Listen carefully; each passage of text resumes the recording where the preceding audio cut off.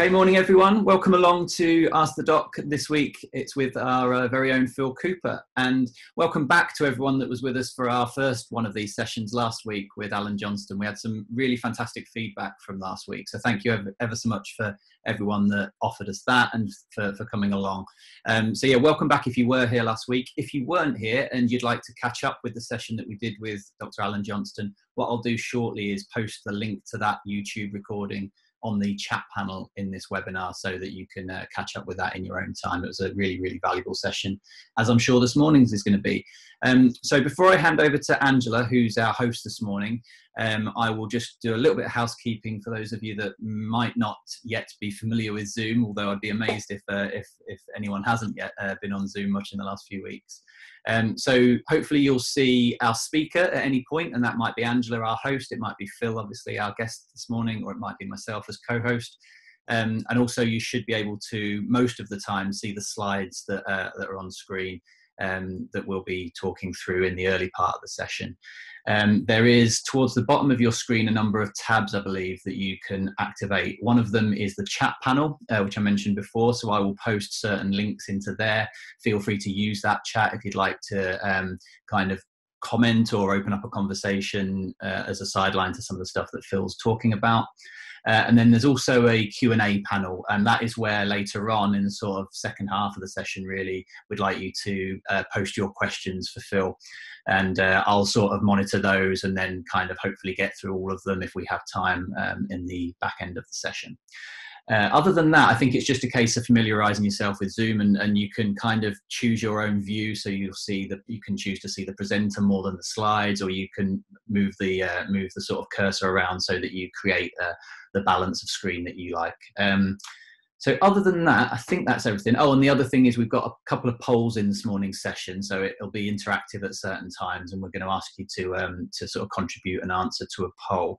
In actual fact, we're going to kick off with one. So before I hand over to you, Angela, is that okay if I just launch the first of the polls? And this is going to become relevant further on in the talk this morning from Phil. So the first poll of 2 this morning is about your feelings during lockdown. So I'm going to launch this now. Panelists, that's yourself, Phil and Angela, you're also able to vote on this. And the question is, in the last 13 weeks since lockdown began, have you, number 1, imagined that things in your life are worse than perhaps they really are? Number 2, felt unable to confront your fears? 3, felt that you have behaved differently to normal? 4, avoided dealing with things? 5, had some physical symptoms you could link to how you were feeling at the time? And 6, had more negative thoughts than usual and on a more regular basis. Now, this should be multiple choice, hopefully, if I've set it up right. So you should be able to pick more than one of those. So feel free to choose any or all that apply to you. So I'll leave this open for a few moments while Angela kicks off session, and I'll come back to the results of this poll when Phil asks me to later on during the presentation. So Angela, over to you. Thanks, Owen. Well, welcome to the second in our series of Ask the Doc. State of Mind's not only been a fantastic presenter of events, if you like, with our amazing speakers and presenters who've helped support countless others by telling stories of their own struggles, but we also have an outstanding panel of clinicians as well with expertise on our board of trustees.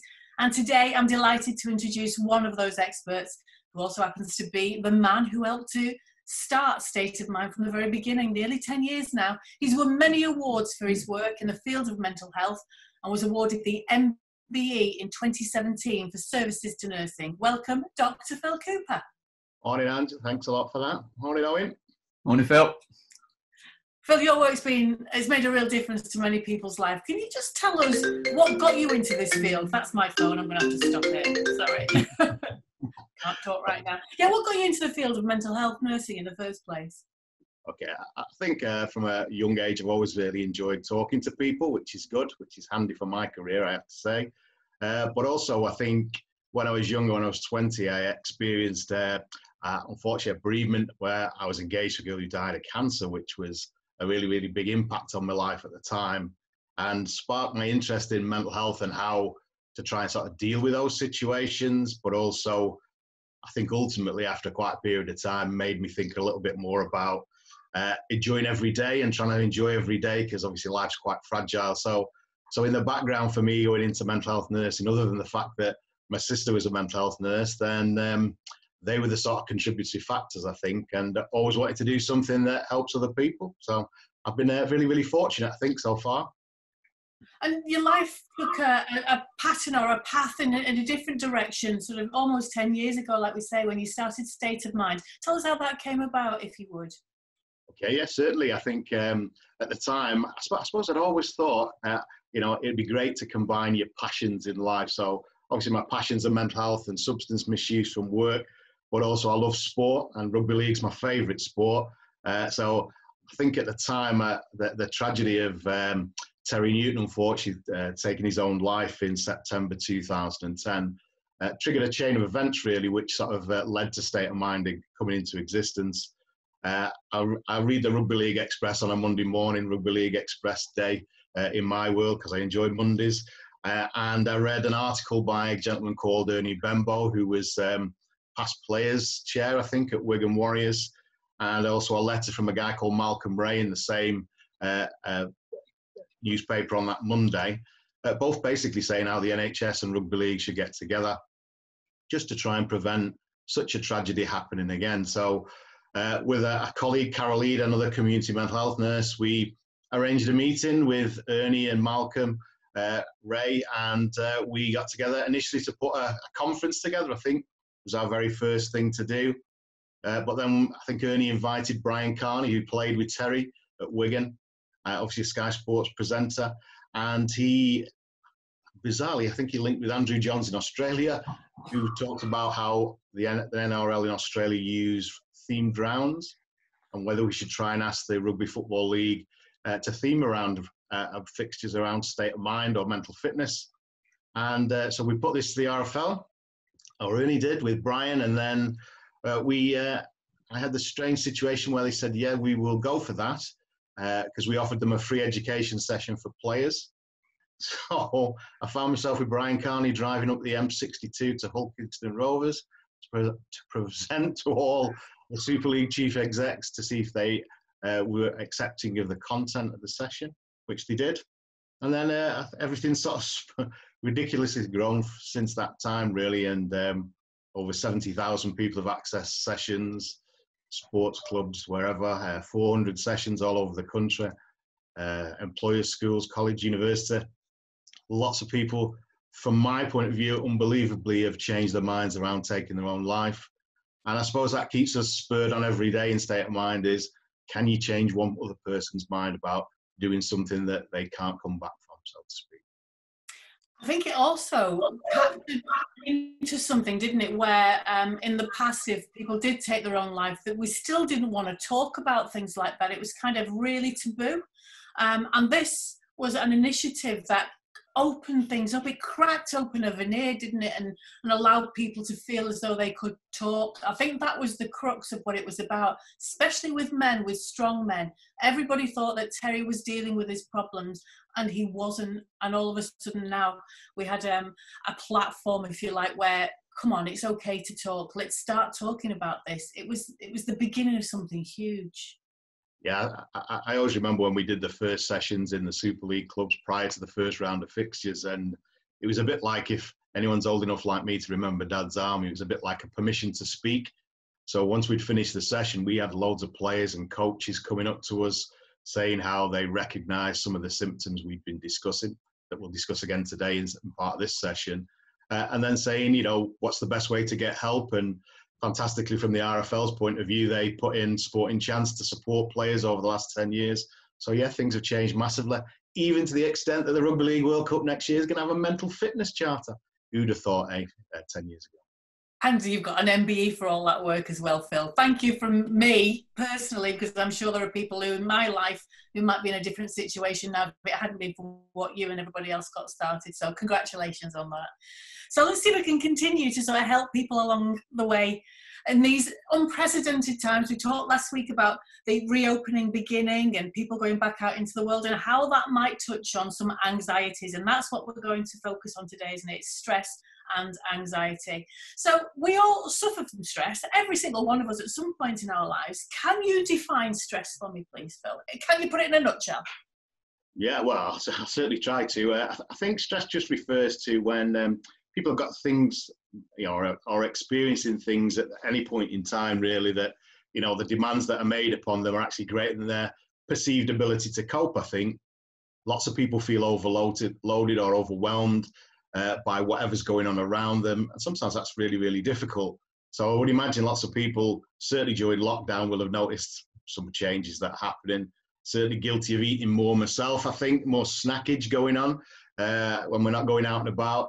There's more Zoom quizzes that take place in my world on a Thursday and a Saturday, which may prompt the odd drink of alcohol, drinking tea and coffee more so perhaps during the day.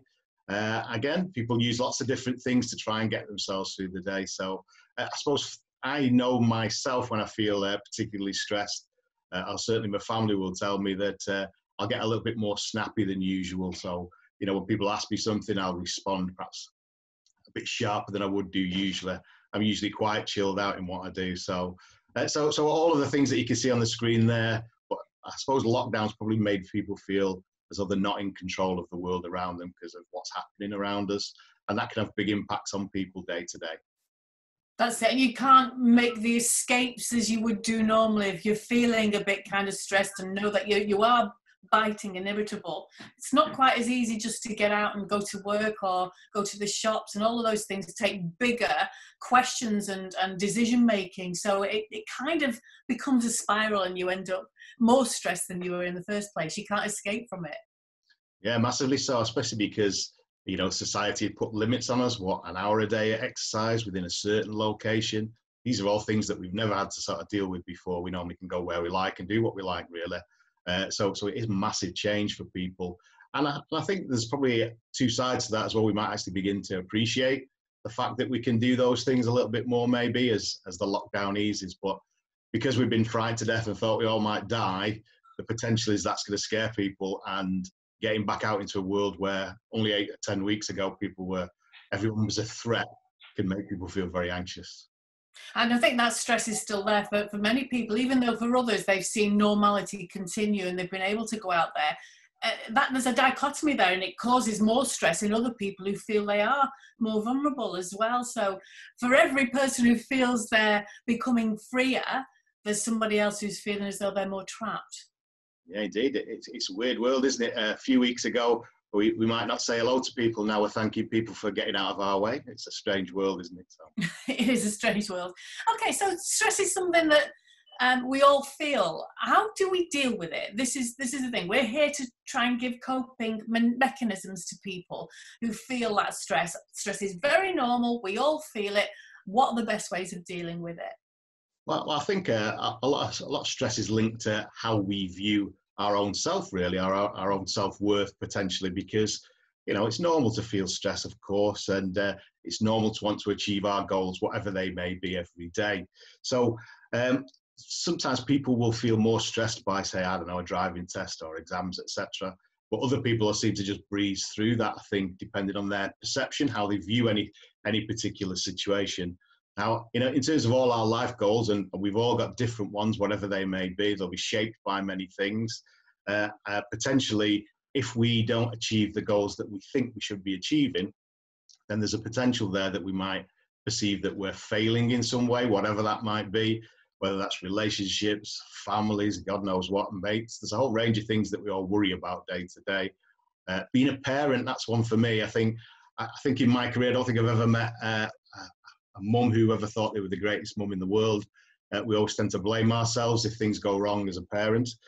So there's lots of things that we set ourselves up for, but it's how our self-worth sort of links to that, really. So if we think we don't achieve our goals and we're failing all the time, that will increase our stresses. I always remember Michael Jordan. I'm sure some people are watching basketball Michael Jordan series on Netflix at the moment, and he always talked about the fact that the things that made him successful, the fact that he used to fail all the time. So, I don't know, I think he played, he had 9,000 shots, I think, in his career that he missed. 300 games that they lost, and 26 times he was given the opportunity to take the winning shot in a game, but he missed. So his perspective was that whenever he missed, he would always think, how can I improve from that?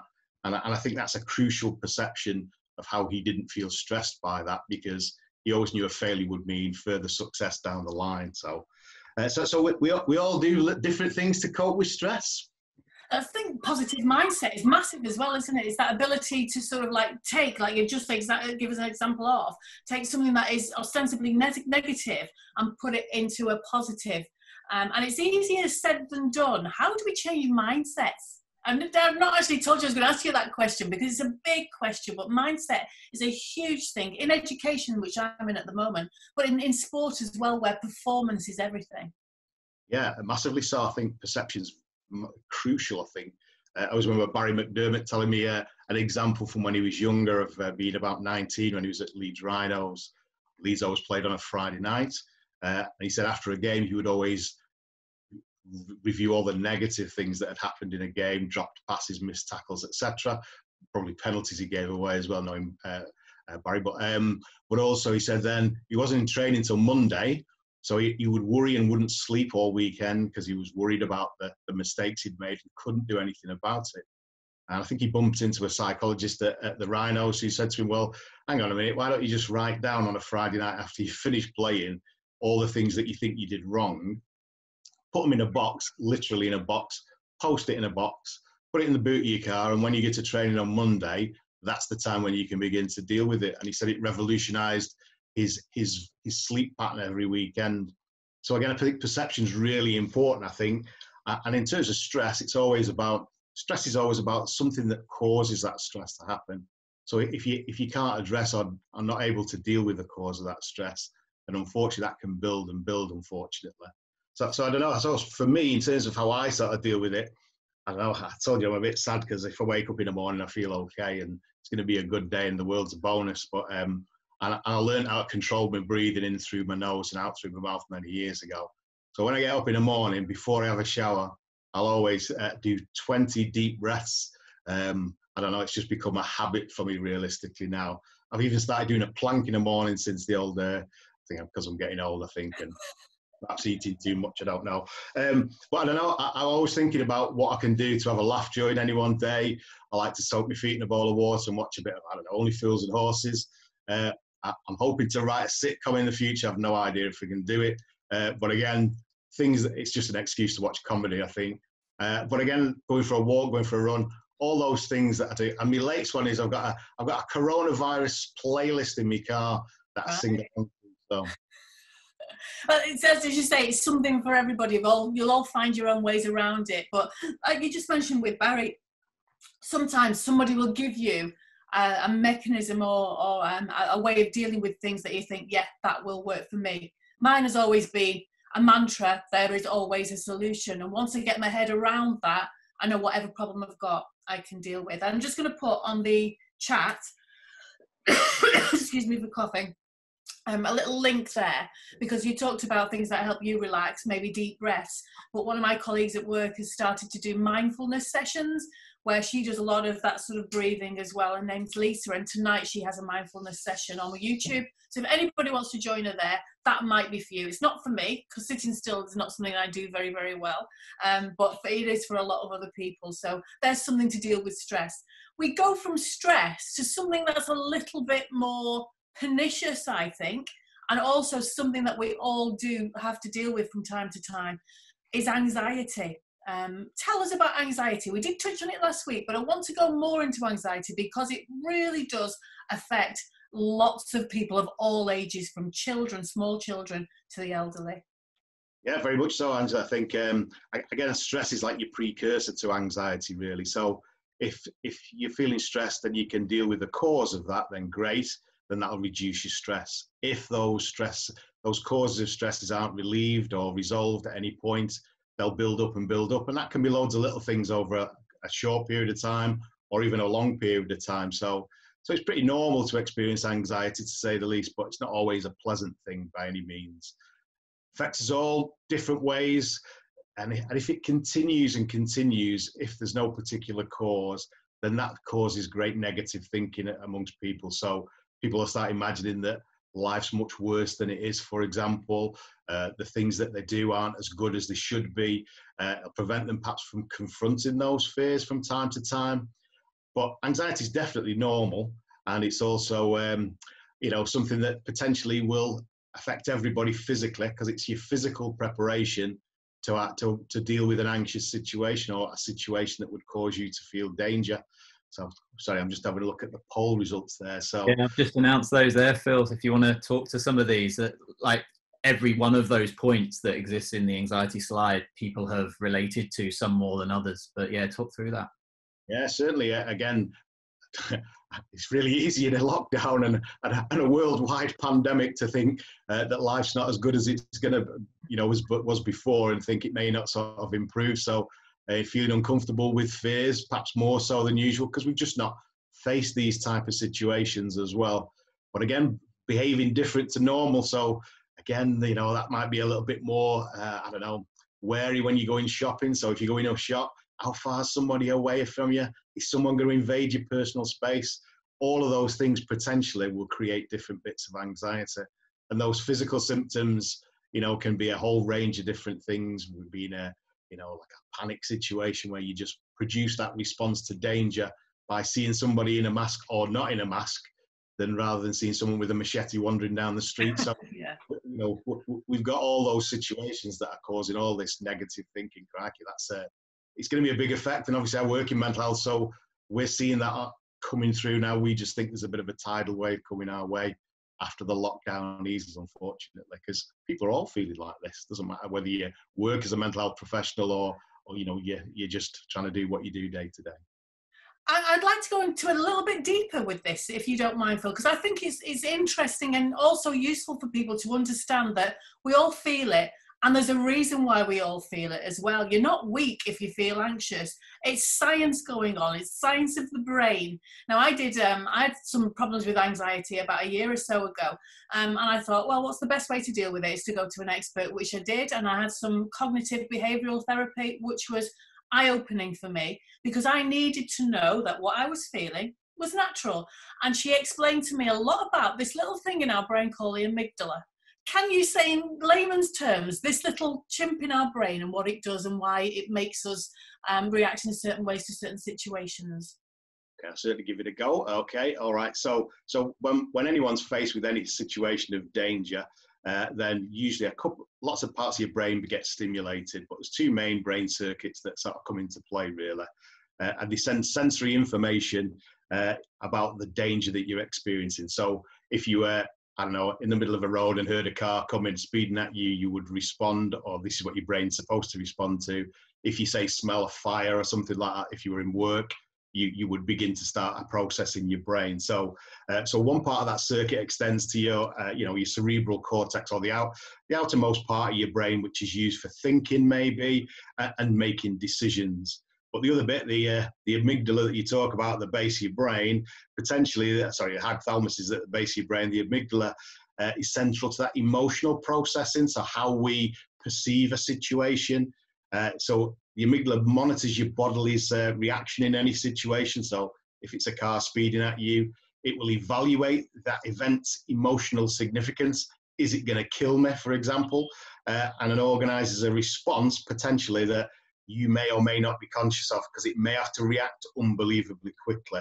So if people have ever felt anxious and panicky, then the situation happens really, really quickly. So your amygdala initiates a massive hormonal release very, very quickly.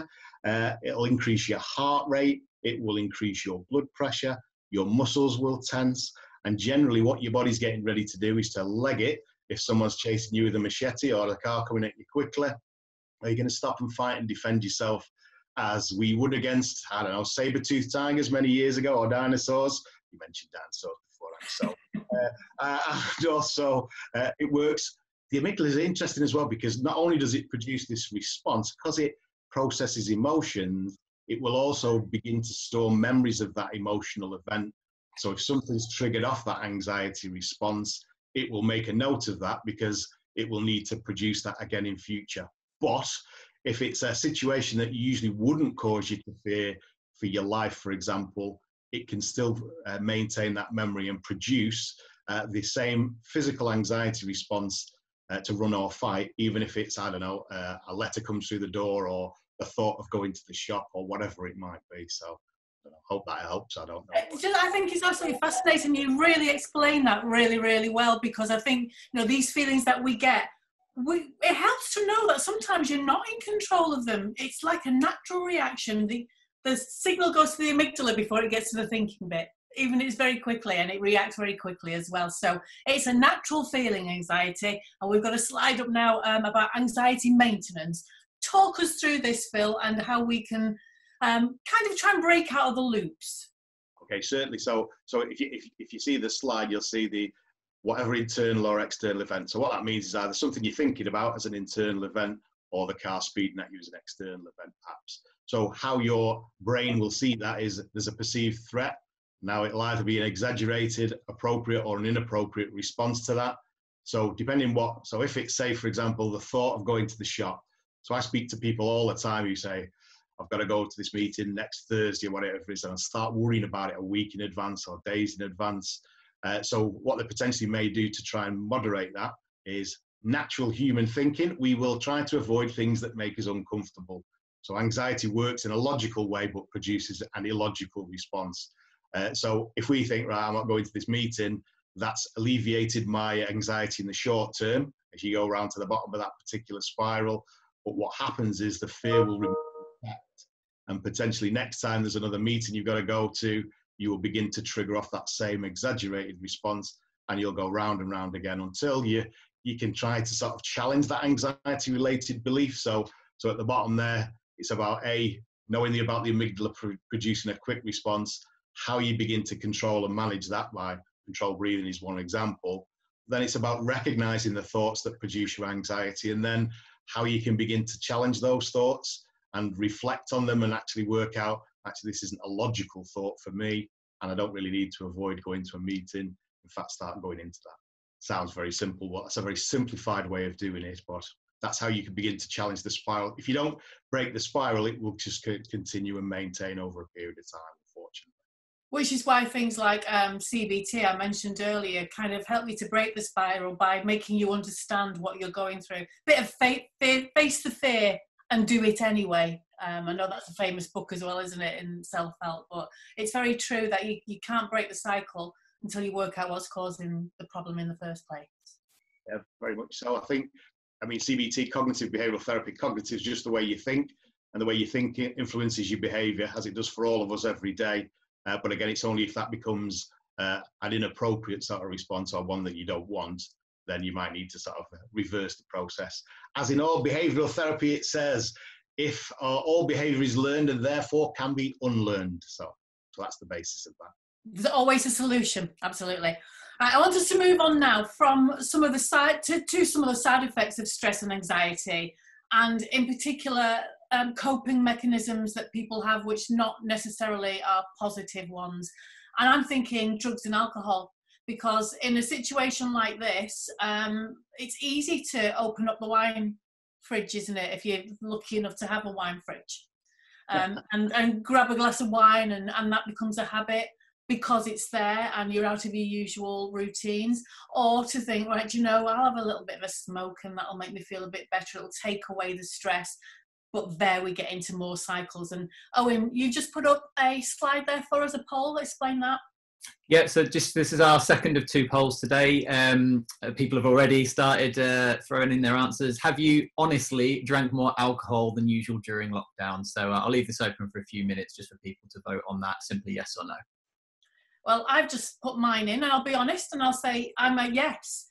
But I've become aware over the last week or so, especially after talking to Dr. Allen last week, that this is a habit that you're getting into that's not a good one. So I've made a choice not to continue that habit and to make new routines as well. So Phil, tell us about why we do that, why we turn to alcohol or drugs, and why we feel it's going to be a crutch that it isn't. Okay, certainly, yeah. I think you're absolutely right. Lots of people will be turning for a drink because, again, people would have gone out for a meal maybe and had a drink, or just gone to the pub or whatever they might have done in the past. So again, people are looking trying to replace some of that, I think, in terms of how do we maintain some of that entertainment. The main reason people, if they're feeling a little bit anxious, will have a drink is because alcohol's a muscle relaxant, so you will feel the benefits of that pretty quickly within about 10 or 15 minutes, depending on what you're drinking. But obviously, drinking in moderation is fine. There's no problem with that at all. But again, if you think about going to the wine fridge, then potentially it's looking at, what size glass are you doing? How many glasses of wine are you having? On average, a bottle of wine, somewhere between 12 and 14% alcohol by volume. If it's like a 70 cl bottle, they'll have around about 9 or 10 units of alcohol in a bottle. So if you work out that, and the recommended limits are 14 units for men and women in a week. If you're drinking, 50 bottles a week, that's probably a lot. If you're having a couple of glasses a week, then that's fine on a couple of occasions. So again, that's the main reason that we will do that. But I suppose for 50-50, so even split. Yeah. 50% more than usual is a lot from my point of view. Sorry, I'm just thinking about referrals coming my way. Anyway, so in terms of specific anxiety disorders, in my world, working with mental health and drug and alcohol misuse, I know pretty clearly that anxiety and low mood are pretty closely linked to drinking alcohol. There's usually a reason why people drink alcohol to excess, and around about 80 or 90% of people who access a drug and alcohol service will certainly have symptoms of clinical anxiety and depression. Because again, people try to block stuff out. They'll try and feel a bit more relaxed than they were before. But again, unfortunately, alcohol's not the greatest one to do that, because it magnifies how you feel. So if you ever felt great before you go out and you have a really good time, that's great. However, if you feel bad before you go out and have a drink, the potential is it's going to magnify that anxiety or that depressed mood. And the things we can do, you've put here, learn to relax. We talked about relaxation a bit earlier on. Eat as well as you can and exercise, or be as active as possible. There is a little bit of a spiral here, isn't there? Because when you can't be bothered, when your head is saying, I cannot, CBA, and all of those things, then exercising is not the thing you're going to do. But on the other side of that, as soon as you do it, you feel better. It's just pushing yourself to that moment, isn't it? We're going to talk a little bit about how we motivate ourselves to do that, aren't we? With our next graphic. I don't know whether you want to talk through any more of those. No, carry on. Yeah. Yeah, we're looking at the bottom, controlled breathing. We talked about that. You talked about that earlier. Oh, and just talk about getting help if you feel you need it as well, just while we're on that slide. Yeah, I think across the country now, it's usually quite easy to access cognitive behavioural therapy via your GP. They'll refer you to what's called an IAPT, or an Improving Access to Psychological Therapy service. They'll deal with more common mental health problems before they become more serious. So again, if you're feeling more stress and anxiety, then what will happen is your GP will fly a referral, or you can refer yourself. If you just Google IAPT and whatever area you're in, then potentially you can self-refer. They will speak to you on the phone. They'll do an assessment over the phone. And what they'll do is put in place a range of options. So some of those options might be computer-based cognitive behavioural therapy, where a therapist might just talk you through that and review you every week as you go through, or it might be one-to-one sessions, again, currently over the phone, or even via Zoom or Teams or whatever it might be at the moment. And again, there's also options around one-to-one CBT, or medication may be the option. Again, there's loads of things before you get to medication and anything else in my world. So again, there's lots of stuff that's out there. So please access it if you need it, or you know someone who does. Absolutely.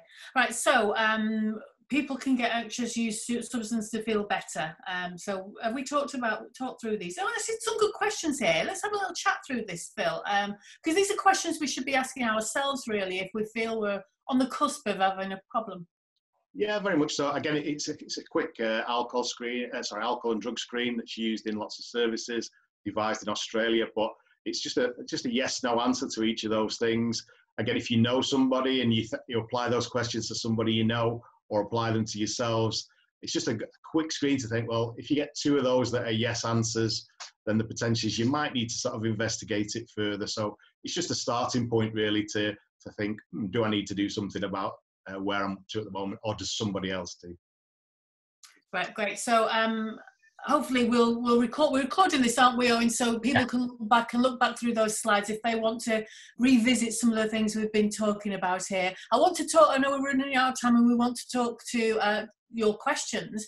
But first, I want to talk about this motivational interviewing slide that we've got on the screen at the moment, Phil, because when you're talking about stages of change, it reminds me a bit about the stages of grief that we talked about last week, that you go through these stages to get to the place where you want to be, but it isn't necessarily easy to move from one step to the other. So give us a brief kind of précis of what this is about, please. Well, yeah, I used to smoke many, many years ago, so I can use that as an example. I smoked for about 5 or 10 years, and then I wasn't really bothered about it, so I just carry on smoking. Then obviously you start to think. So that's a pre-contemplation bit in your diagram. Then I used to think, oh, this is no good for me. I can't really justify it. So that's my contemplation stage. I started to prepare of what I was going to do. So I started stopping where I was smoking in certain situations. Then I took some action and stopped completely. And that's the maintenance bit. So a couple of slip-ups along the way, which is common for most people. So a little bit of a lapse or relapse. But then just found myself back to what had worked before, always learning from your stage of change. So if you slip up, you always learn from what's happened there and think, how can I do it differently in the future? Applies to any situation, really. It's certainly in substance misuse, so people tend to go from not thinking about it to thinking about it, thinking, right, I'm going to do it. But they don't put the preparation of the action bit in before they just go straight to stopping. And that's always a bit of a chance that people will slip up very, very quickly. Motivational interviewing is the best approach on the planet. It's the most successful. I was saying to Owen before, I used it with my teenage kids and my children when they were younger. It's about getting people's perspective. Lots of people have negative views of drug and alcohol misuse. People who use drugs and alcohol will hear that all the time. So as soon as you go for you must stop, unfortunately that doesn't really register. So what you want to be doing is looking at asking people where they're up to in these stages, and then working with them at that particular stage. It's about facilitating natural change to happen a bit more quickly than usual. And ultimately, families around people who use drugs or alcohol will want them to stop. The person will want to stop.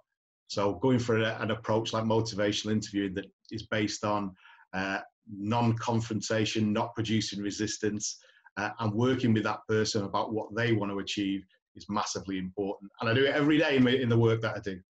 And it works. It works, like you say, yeah.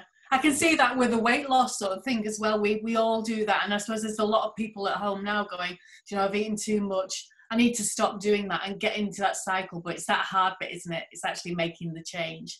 But it works. So follow that motivational cycle there. I've got some scenarios here, but I'm aware that we're sort of 20 minutes to go. Oh, do you think we should go to questions, or what would you suggest at this stage?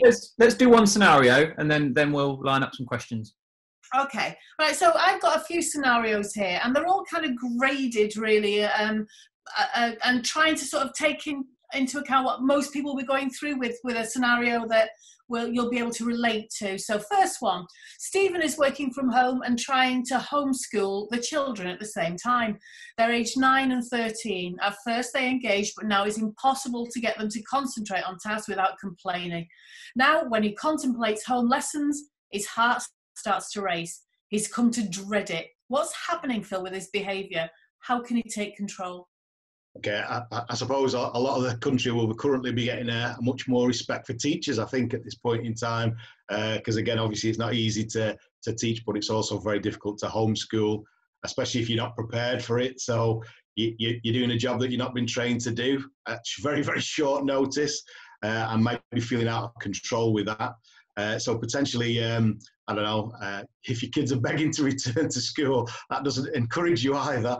So that will increase your anxiety. So I suppose I'd hark back to some of the slide before around controlling breathing and stuff to get time away from that and relax. And remember that actually you're doing the best that you can in a difficult situation.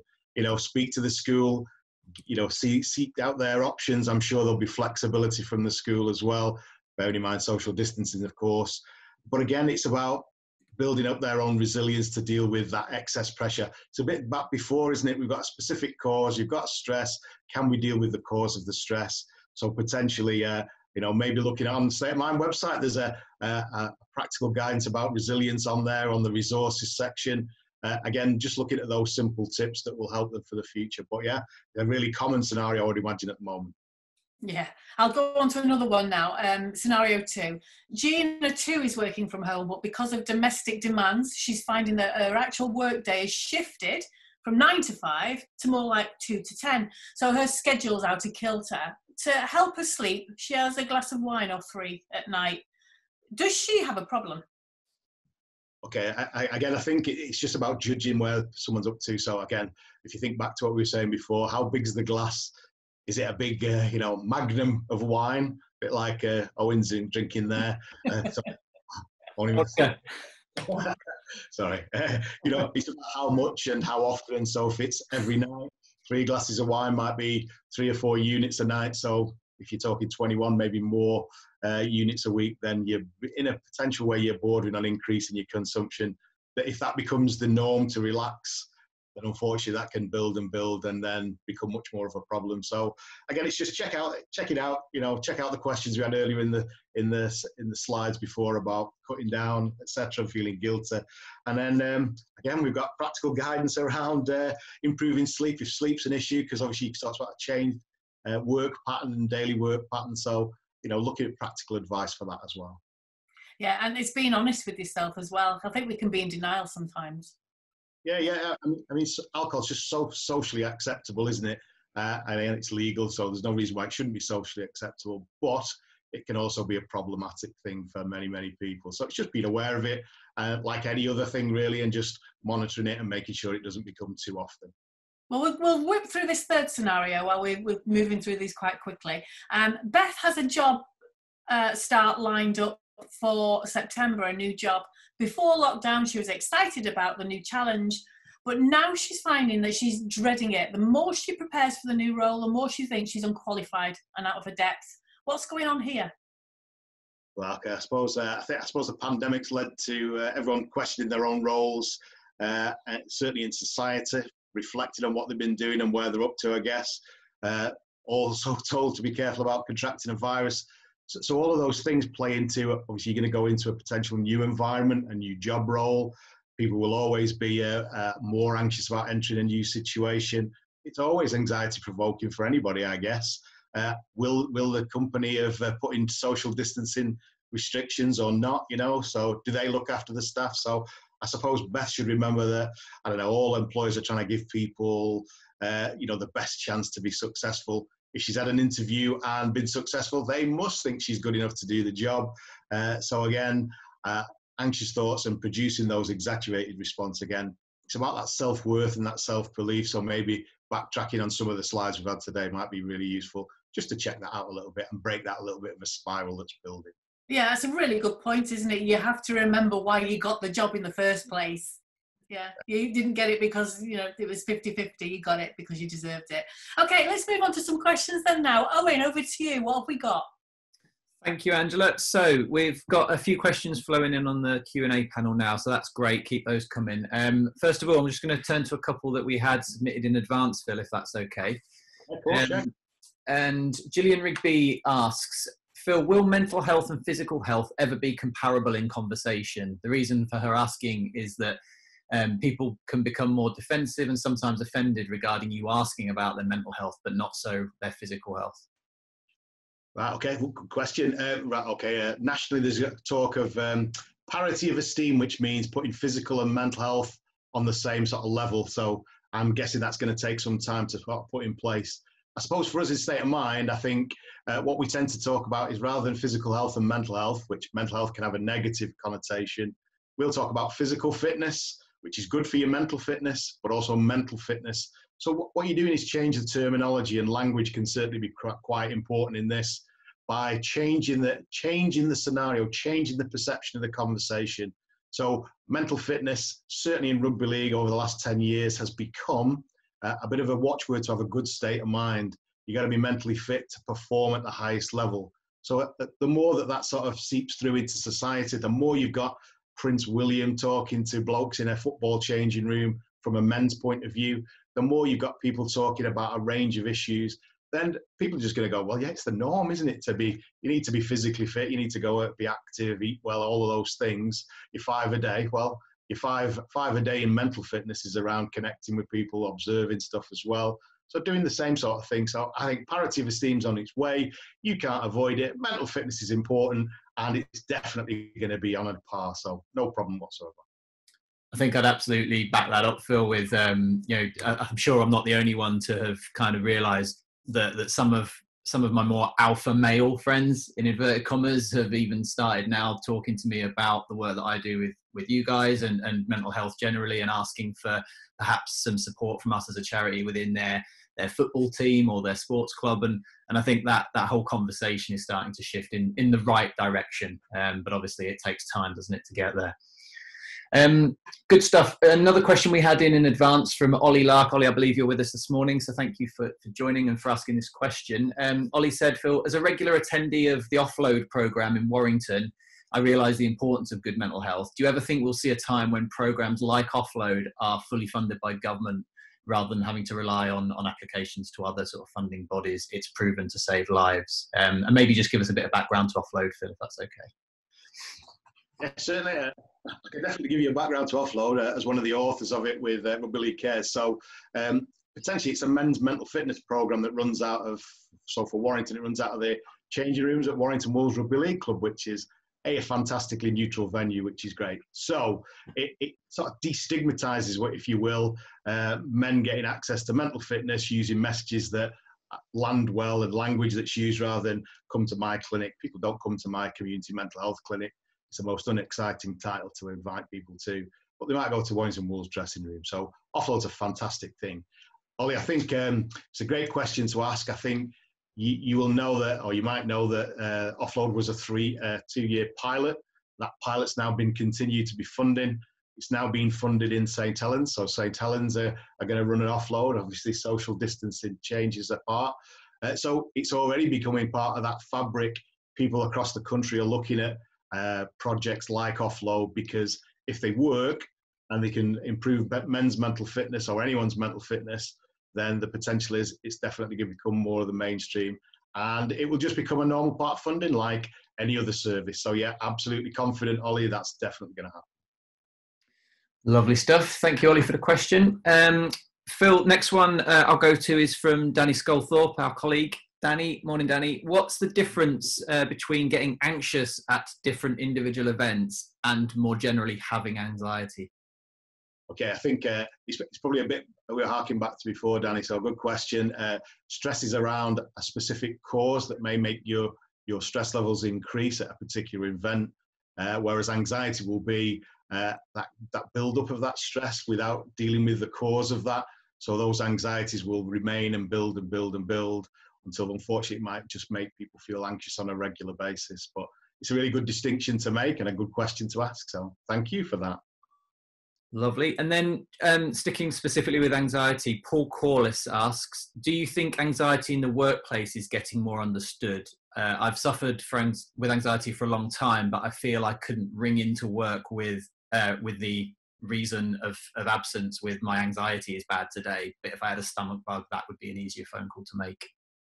Okay, all right. Great question. Morning, Paul. Thanks for that. In terms of the workplace, I think there's a big recognition nationally and internationally that you need to sort of begin to manage the mental fitness of your workforce, because if you don't, big sort of absenteeism or sickness and absence is linked to anxiety and depression. If you look on the Health and Safety Executive national figures that are updated every year, you'll find 40 to 50% of all sickness and absences around anxiety and depression. So there's a big economic driver for employers to want to improve the mental fitness as well as the physical fitness of their employees. So I think ultimately that's definitely going to become much more, again, mainstream as before, because it costs money. So for every pound you invest in workplace mental health or mental fitness support, what you get back is £10 in productivity. So that's a study that was done in Australia around firefighters. So it's a really, really interesting sort of phenomena, and it's the financial thing that will change it completely. A lot of people, it's interesting you mentioned about feeling anxious and not ringing in sick for anxiety, what you would for a stomach bug. There's also a phenomenon known as presenteeism, where people are in work but just not as productive. So again, other than people being off sick, there's also the fact that people aren't as productive. So if you look after your workforce and their mental fitness, you're going to get a much more productive workforce and better results, and you're going to make more profits, and that's what will change it. So yeah, no problem. I'd like just to add something on there as well, Phil, which I think links into that. A lot of it is about culture and workplace culture. You know, if you can engender a culture where people feel they can, first of all, talk to you if they've got a problem, or you feel excited about coming to work because failure isn't a sign of an ability to do something, it's learning on the path to getting somewhere else. So creating a culture where people feel as though they're allowed to make mistakes sometimes on the path to becoming more effective. Changing cultures can be really important. Yeah, massively so. Again, if you just think of the league, I think George Riley was doing a podcast, I think, with Reece Lyon up at Wakefield. And I think during that conversation, he was saying that if he'd have had access to stuff that was around now in terms of mental fitness and mental health support, like Sporting Chance as a professional player, then his life would have been much easier and he would have performed better day to day. So I think if you can change a culture as macho as rugby league around from, no, we don't talk about anything, to lots of rugby league players openly talking about how they feel, then you can definitely change culture. It's like anything. Everyone can change. Anything's changeable. So therefore, positivity can happen. No problem.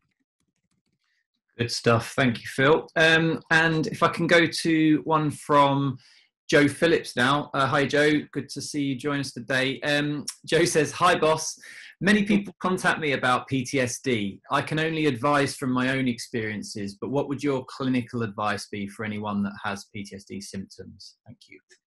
Okay, all right. Thanks for that, John. Good morning. I suppose for me, I think post-traumatic stress disorder is relatively common, unfortunately, usually as a result of a particular traumatic incident.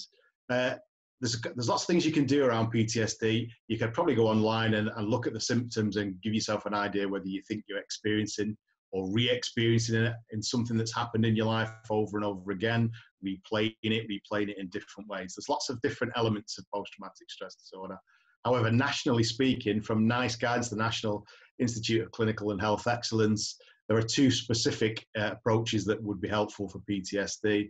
Number one is called trauma-focused cognitive behavioral therapy. We touched on CBT earlier on in the session. And the other one is something called EMDR, or eye movement desensitization and reprocessing, which is, again, a relatively quick intervention, but again, has seemed to have really, really beneficial results for different elements of post-traumatic stress disorder. So there's lots of support out there. Lots of IAP services will have access to EMDR and cognitive behavioral therapy. So it should be quite easy to access those types of support. And if there are more complex elements of post-traumatic stress disorder, then you can lead into other service provision. So there's more psychological provision elsewhere. So lots of stuff around, lots of easily accessible stuff. So yeah, if you know anybody that's experiencing that or experienced it, then please encourage them to go and get help and support. Lovely stuff. Thanks, Phil, and thanks, Joe. Like we said, this recording will be up on YouTube hopefully later this afternoon. So if you want to refer back to anything Phil's said or signposted to, obviously go and find it on the recording. Had another question through, Phil. This is a bit of a scenario-based question, actually. So thank you very much, Spencer Williams, for typing this in for us. I'll read it word for word, I think, Phil. I'm a big lad. My wife is very small. I suffer from arthritis of the spine and hips after playing rugby until I was 42 through wear and tear. I also suffer from chronic depression and suicidal thoughts. When we go shopping, my wife does all the lifting and carrying. I get some really horrible looks, and on several occasions I've been challenged because I'm not doing any of the lifting. This destroys any confidence I may have had. Should I defend myself, or should I just duck my head and leave? I hate the thought of having to justify myself. How should I, or how can I prepare or react to this? Thank you. Okay, really good question, Spencer. So, okay, I think this sort of strikes back to what we were discussing earlier as well it's about perception, isn't it? Perception and self-worth in terms of creating stress or discomfort with that particular scenario you described. I suppose there's lots of things that you wouldn't ask, would you? So say, for example, if someone was in a wheelchair, for example, you wouldn't expect them to get up and do a dance if a song came on in the supermarket. However, your perception is that other people might be judging you at this point. Likelihood is they're probably just busy with their own world, worrying about coronavirus and worrying about their own shopping and the bills. However, your perception might be, if you're feeling a little bit more anxious, is that you're just very, very much more aware of the situation. It might just be around looking at challenging some of those thoughts or thinking about what you're thinking about whenever your wife's loading the trolley. What are you doing? What are you looking around for? Are you looking at people looking at you? You know, what's your thought process in that situation? Perhaps writing it down, monitoring whether from say 0 to 10, 0 being not very good, and 10 being really not bothered about this situation. And then maybe try to reflect on that the day afterwards, or the few hours, probably the 24 hours after, to give you time to reflect a little bit more. I think, you know, was that an appropriate potential thought? You know, would people really, really looking at me, or were they actually just busy with their own world? And that's why perception is absolutely crucial, I think, with anxiety and low mood. How we view any situation dictates our response. So if you went in there and thought, actually, I'm trying to build my wife up to be the greatest bodybuilder in the world, and you had that about everybody else in the shop, you really wouldn't be concerned. However, I understand it's very, very difficult when you're, you know, thinking about things very, very negatively. But as I said before, negative thinking can always be recognized and challenged and therefore be changed. So I suppose that's what the approach I might sort of look to, Spencer. But fantastic question, and a really, really interesting perspective, and a very difficult perspective, I know. I agree with that, Phil. I think that's a really interesting one, that, Spencer, because I think we can all take that scenario and put it in our own lives and think, oh, what are people thinking about me at this moment? And I think we need to stop doing that sometimes. Easier said than done, and you're absolutely right. The vast majority of people are not even noticing. We have to stop thinking, and I'm saying this for myself and for everybody else in my life as well, that, you know, what we're feeling is something that everybody else can sense, and it's not necessarily the case, is it? You know, its perception is so spot on there. You're right. I think sometimes as well, Spencer's probably experienced this. It might not necessarily be a kind of an aggressive challenge from someone, but someone might just kind of come out with a so-called smart, funny line, which isn't really funny, you know, letting her do all the legwork kind of thing. And they're difficult to deal with, because it's not even like you've been kind of challenged directly. It's just someone kind of trying to be humorous, or they think they're being funny. So I think that can make things a bit difficult, but sometimes it's just about knowing in advance, if that scenario happens, what you will do to react to it in a positive way and a kind of de-escalation way, I think, as well, because nobody wants to have public confrontation, I'm sure. Okay, just one or two quick ones if we've time to squeeze them in. Danny Sculthorpe asked, Phil, when I get asked to help someone, I know later down the line it's made a difference. I get a massive buzz. You've done this for decades now. Do you still get that buzz? And he also asked prior to this session, what's it like to be an MBE, Phil? Thanks for that, Danny. Okay, yeah, I don't think you ever lose the buzz from helping somebody out. It's a great way to make yourself feel good in your own self. When you get feedback, which I know you get really positive feedback, Danny, from sessions, it does make you feel fantastic. You know, it can be the simplest thing. I'm trying to think. I always remember once, I've always taught alongside people. I'm lucky enough to teach about mental health and drug and alcohol, and I've always taught alongside people with mental health and drug and alcohol problems in the past. And I always remember somebody who I'd taught with many, many times, and he said to me, he just sort of said it as part of this session, he said, when he saw me professionally, he said, I knew you'd be all right because you actually offered me a glass of water when I came in, asked me if I was okay, if I was comfortable. And he remembered that 6 years later. So having that sort of, I don't know, positive interaction with somebody can make a massive difference and make a really big change to anybody's day. Just telling somebody that they're okay during any one day, or they've done really, really well during any one day, can make a massive difference. So yeah, never lose the buzz, Danny. MBE was, I don't know, a complete bolt from the blue, really. It's never been anything that I'd ever aspired to by any means, but it was a great experience for my family and stuff. But looks good for the charity, looks good on my email signature. I'm hoping to use it if I ever book a meal in a restaurant at some point. Never again. Just very quickly, because I'm aware of time, we had one other one from Gillian Rigby, Phil. She said, sadly, male suicide numbers continue to increase. There are more mental health charities and sources of help than ever before if people use them. But do you feel new approaches are needed, particularly in areas that have a higher incidence of suicide? And I know we're working on projects together at the moment that are geographically focused to that point, aren't they? Definitely so. A great question, Gillian. I think a bit like Ollie was mentioning before about offload. If you don't know about offload, I think what will happen is new approaches are already sort of getting up and running. Everton in the community do great work over on Merseyside. There's lots of stuff happening nationally. In terms of suicide numbers, unfortunately, I think our current suicide numbers are a conservative estimate anyway. You're probably going to see a change and an increase in those numbers because the actual way in which coroners record the verdicts now is changing from a beyond reasonable doubt scenario in courts to in all probability. So you're probably going to see an increase in those numbers, which will probably just be a reflection of what's actually happening on the ground. But I think any sort of innovative approaches to sort of deal with male suicide, males, 75% of suicides are still male. So again, offload, any sort of any sort of intervention that gets to a bloke in the place where he'll be on terms that he's happy to sort of talk about, then great. I talk to blokes in car parks anywhere. I'll talk to anybody in any situation. I'll give you an example why I think things can change. In the very first year when we did State of Mind, we were at a rugby league ground and with one of my colleagues at a marquee. And a lady came up with this bloke who said to me, he said, I've no idea what State of Mind is, but it was just in a match. And he said, or she said to me, I'm really worried about my friend. His son took his own life and he's been talking about joining him in the last couple of weeks. So I'm really worried about him. Spoke to him for about half an hour and then he buzzed off at a match, which is really uncomfortable for me because I get to, follow people up on a regular basis. He came back on his own at the end of the game as we were putting the marquee down. He said, oh, I really, really appreciate you talking to me before. He said, this was going to be my last game of rugby league. I was going to take my own life tonight, but I'm not going to do that now. And he buzzed off. And for me, that's an unbelievable sign of an approach that will change suicidal numbers going forward. But it's about recognition and talking. And since that time, a couple of years later, we were back at the same ground.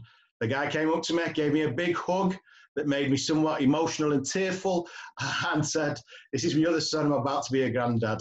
So things change all the time. And I think suicide numbers will always change when positive, innovative approaches are there. Amazing. Just very quickly, the last one I think we've got from Ollie Lark again. Ollie asks, Phil, a quick one on working from home versus the old world of working from the office. I found this quite difficult at times recently. I miss seeing people in my team in the flesh. Any tips on that adjustment?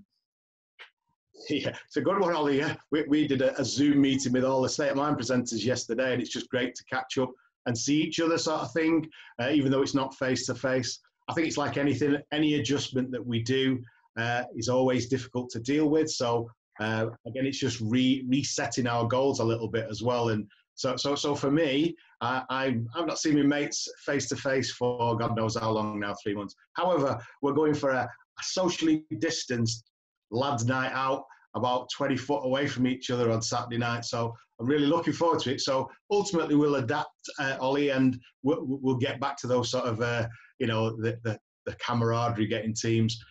I've been working all the way through this, so I've not got that because I've been in teams in the NHS all the way through. So, but it's also different being in work as well, because it's a scary place for people to be, or it has been in the last few weeks. So people are adjusting to that as well, I think. So there's lots of different adjustments taking place. Human beings are great at adapting, so therefore we'll all adapt at some point and we'll sort of work through this without a doubt. Great. And just very finally, and then I'll just announce next week's session. Phil Vivers asked, Doc, what is the saying, it's always your year about? It's always our year, Phil. It's always our year. Well, all I can say to that, Mr. Vivers, is it was our year last year. I think we won the challenge against somebody, but I can't remember who we played. Love it. Okay, lovely stuff. So I'll just quickly announce we've got our third and final session, sadly, in this current sort of mini-series of Ask the Doc, scheduled for same time, same place next week. So Wednesday, 17th of June. And this time it's with the current chair of State of Mind Sport, Dr. Claire Carson, sorry, and Claire is also the Associate Director of Operations at Greater Manchester Mental Health Trust. So fantastic insight Claire will have for us next week. We're going to be focusing that session on issues of loneliness and isolation. They'll be the core subject matter. So we're looking forward to that. And I've posted the provisional registration link for that into the chat. So before we close the session today, grab that link and feel free to register in advance for it. Angela, I'll just hand back over to you for a final thank you and goodbye. Yeah, on that loneliness and isolation, we might not be suffering from it as much, and you watching might not be, but it might be really useful if you know somebody, elderly people who are neighbours, that you might be able to find out things from next week that you can help those people with as well. It's all really about taking something from these sessions, but also giving as well. So if you want to sign up and get involved, just to learn how you can help other people, then that's as good as taking some of the help yourself from what we are able to say. I've really enjoyed it today, Phil. Thank you so much for your insights there. I think it's been such an eye-opener as well, just to understand what anxiety and stress really is, that we are animals at the end of the day and our bodies take over, but we can take control of them as well. So that's been absolutely fascinating. So same place, same time next week? Absolutely, yeah. And we'll welcome Claire to the session next week. Thank you again, Phil. You've been absolutely inspirational as always. Really, really enjoyed it. I always think I must have learned everything by now that I can from you, but it's never the case. There's always other stuff you come out with. So thank you so much. And just to play us out this week, in agreement with Phil, actually, because obviously Phil was co-founder of State of Mind, we're going to play the very first campaign film we produced. And this was my first involvement with a charity as well. When I first spoke to Phil way back in 2011. So this was the short trailer version of the very first State of Mind film to introduce the charity to the world. So we'll play you out with that. But yeah, we'll look forward to welcoming you all next week, and please spread the word, and we'll hopefully get a nice number of people along to that session. Thanks ever so much for everyone's interactions and questions. Thank you.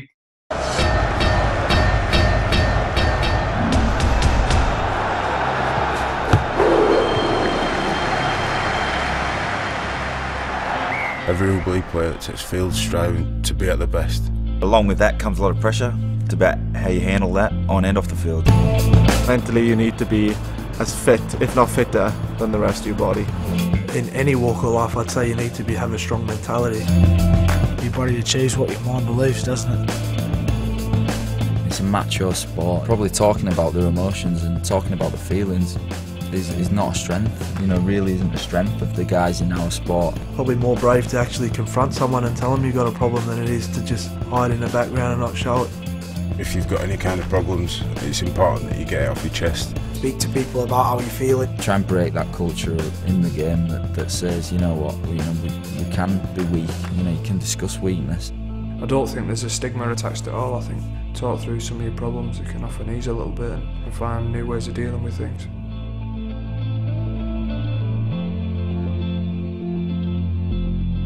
State of Mind. What's yours?